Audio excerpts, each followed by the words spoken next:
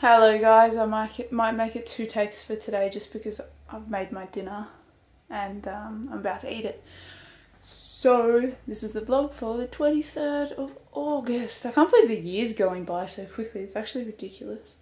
But I'll tell you more about my day in the second clip. I'm going to eat some tasty food, talk to Emily on the phone because I haven't seen her in a couple of nights. And yeah, I'm going back to her house tomorrow, which is going to be awesome because it means I get to get away from this place.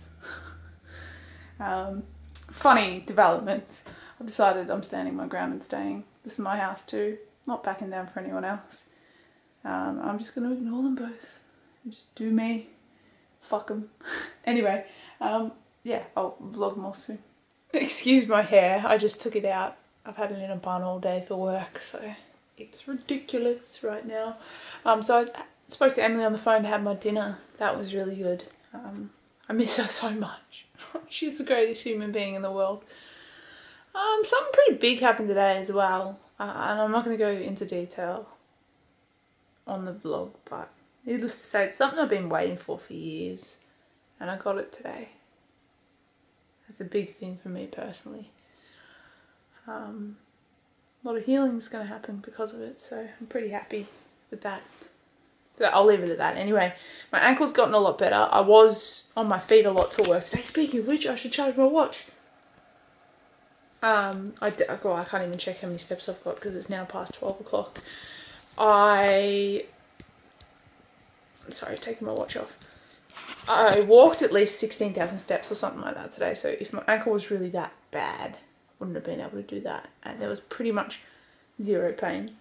Maybe a slight bit of pain at one point. So I was technically going to try to run tomorrow, but I'm not, because then I realised I got to drive to Emily's house before I catch a train tomorrow. And then Friday I start work at 7 AM and then we have Emily's cousin's birthday dinner.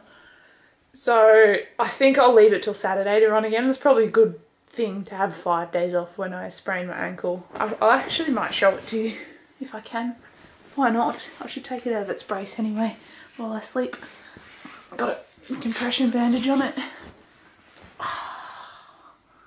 So it's going to have lines all over it from that. But as you can see, a bit bruised up.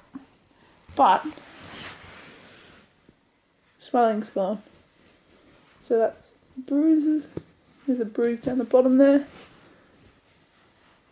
But yeah, the swelling's gone pretty much.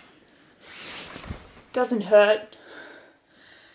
It's the tiniest bit tender, so hopefully if I don't run tomorrow and Friday, it'll be healed. I'm going to feel an obligation to try to catch up. I did 54 kilometres last week. I'm definitely not going to get that just running on Saturday and Sunday. There's no telling whether or not it's going to be fine. But if it is fine, I might try to get at least 25 Ks in, so I might go on a 10K run the first day just to test it out. And then a 15K run on Sunday. And then if it's fine, I want to be conservative just in case I injure myself, but I don't think I am going to injure myself.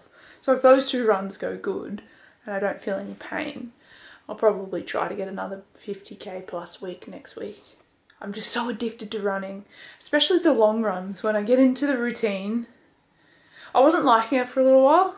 I don't know how to explain it. I think I was pushing myself too hard on the majority of my runs.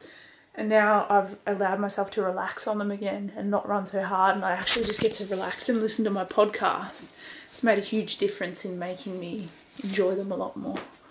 But yeah, sorry, I'm trying to put my sock back on. I don't want to get cold in the middle of the night.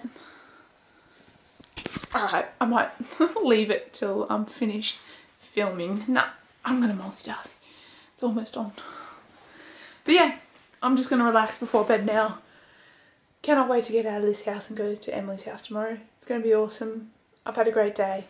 Despite all the shit going on here, like I said, that moment that happened for me, that thing that I got, that I've been waiting for a long time,